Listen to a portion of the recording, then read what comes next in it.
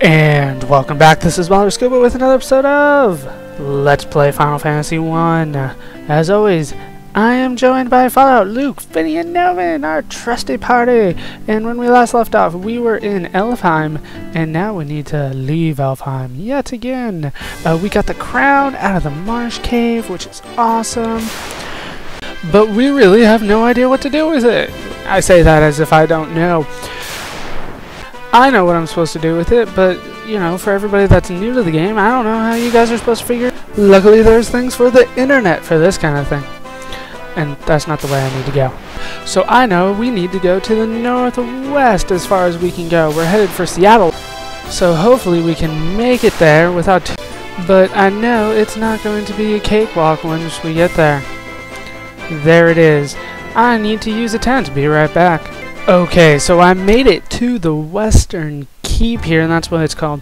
And there is absolutely nothing here. That treasure over there, or that door at least, we can't get until we get the Mystic Key. I assume there's treasure in there. Pretty much, yeah. See, now you can see the treasure. There's 3 chests in there, but we can't get it. Anyways, we find the king here. Apparently we're supposed to go here first, but I don't know anybody to play the way this game that way, you know, come here, then go to the marsh cave, then come back. He'll tell you, hey, give me a crown, I lost it in the cave. Okay, dude, whatever. Here's your crown. Oh no, fools, he's Astos. Oh, we have to split up so we can take him on. Oh, and he morphs. Yeah, I found with the crystal eye, you'll become the true elf king. To the underworld you will go. Apparently elves are evil. This is news to me. Okay, this guy is no pushover. First things first, we're going to want to try to silence him if we can. Then we want to use haste on our fighter and our black belt if we can. Silence. Come on, silence. Let's go. It doesn't always work. Please work. Damn it. And I'm not doing that much damage, as you can see, but he does damage on me, that's for damn sure. Okay, once again, silence. I only got 4 tries at this. And then I want to put haste on my black belt. Go monk. Sorry, I call him black belt because that's what they're called in the original one. Damn it. I want that thing to hit so bad. But luckily he's just been using physical attacks. He does have all the level 2 spells, plus he has an instant death spell. But luckily we defeated him before he got to show off any of them, and I didn't even have to silence him. That's awesome, dude. Okay, so we get 562 experience. Holy crap, and 2,000 gil for this fight here. I mean, good lord. How awesome is that? And for defeating him, we get the crystal eye. Nice. It's not a ball. It's an eye. There's a difference. Yeah, not this way. Okay, so with this crystal eye, we need to go to a place that I went off screen, but I'll show you guys how to get there on screen now. But first I need to go back to Elfheim, so I'll meet you back there. Okay, so we're back in Elfheim. What we need to do is go back to our ship, and we need to head pretty much north from Elfheim. And then here we'll find, here's the entrance, the port for Cornelia, and privateers. I don't think I showed privateers. It's been a while though. It's been a while since we were on the boat, so I'm not exactly sure, but they should go down pretty easy. We should be over leveled for privateers at this point. They're decent enemies though. They're stronger than goblins. And Fallout misses. Of course he does. Come on, man. Nah. You hit that one. You guys continue working on that one, and hopefully if you finish him, then I won't waste a turn. Wasting turns is very important. Nope, still can't finish him.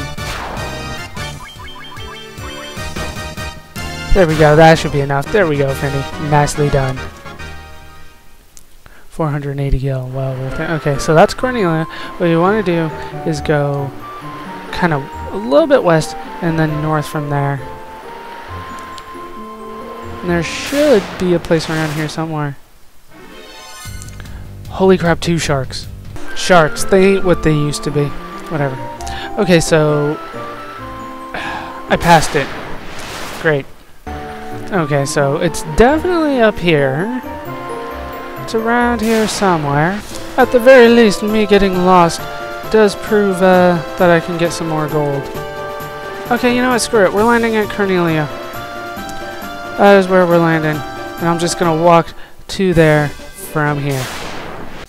These enemies are easy as hell. I'm not even going to lie. This is a cakewalk now. Oh, but we do have a new enemy that I never got to show off. This is a crazy horse. It's pretty much a unicorn. And yeah, I'm sorry, Finny hit it. It happens.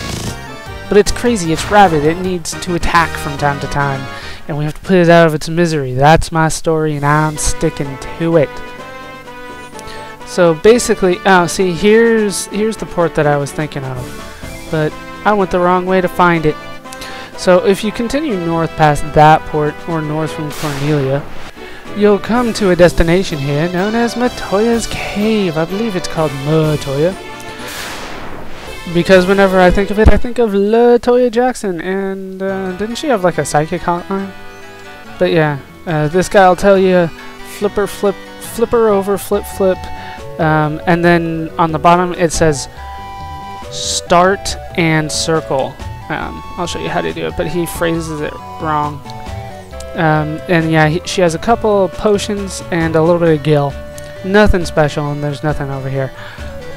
And she's pretty much just babbling about her crystal eye if you go to her. But yes, now that we have the crystal eye, we can give it to her, and she'll give us her best potion. It's the Jolt Tonic. Of course it is. Because Jolt is awesome. I've never actually had a Jolt. Anybody ever have a Jolt? The soda? Whatever. Be right back. I need to heal up. You know what? Screw it. I'll meet you back at Elfheim. It's, you know the way. It's south. It's pretty much straight south. Alright, we made it back to Elfheim. I got a level up along the way too, so that's awesome. We're level 11 now. Let's go talk to the Elven Prince. I don't think he had a name. I think it was just Prince. What's up? The Jolt Tonic. This will surely awaken the Prince. Strangest drinking noise I ever heard. Your Highness. A never-ending dream. Is that kind of like Never-Ending Story? Part 1, 2, or 3? The legendary warriors.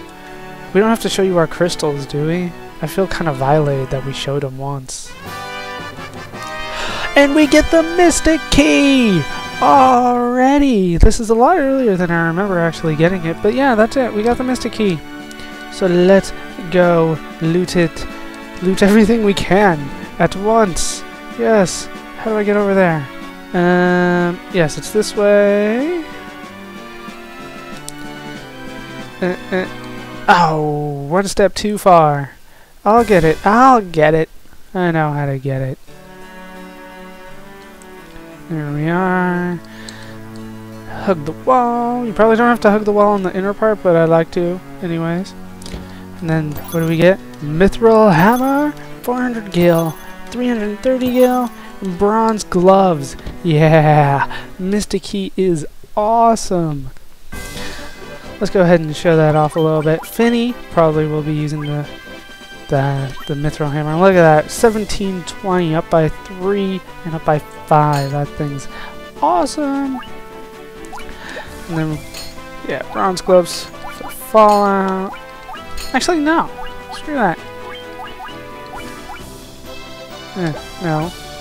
You keep the leather gloves. You have a high enough defense already. Oh, nobody else can use it? Fine. Okay. Hold on for 1 sec. Alright, it does look like that's going to do it for this episode of Let's Play Final Fantasy 1. When we come back next time, we'll go backtracking for everything that we could have gotten with the Mystic Key. That would have been so handy. I wouldn't have to level grind up to level 10 just to finish off the freaking Marsh Cave. But I hope you guys have enjoyed this part. Hope you laughed. Hope you learned. Hope to see you next time. Thanks for watching.